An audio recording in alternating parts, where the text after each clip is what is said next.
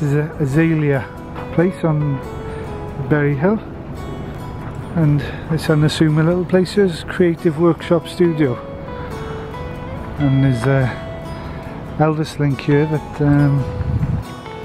in January of 1977 Elvis was scheduled to come here to record, and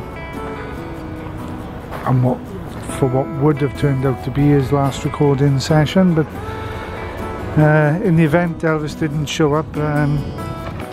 Flew up here to Nashville, but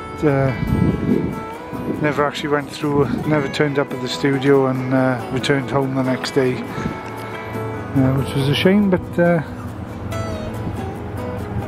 so the last recordings of Elvis remained the tracks he'd cut in October of '76 in the den at Graceland. So just left to wonder what he might have recorded at these studios here.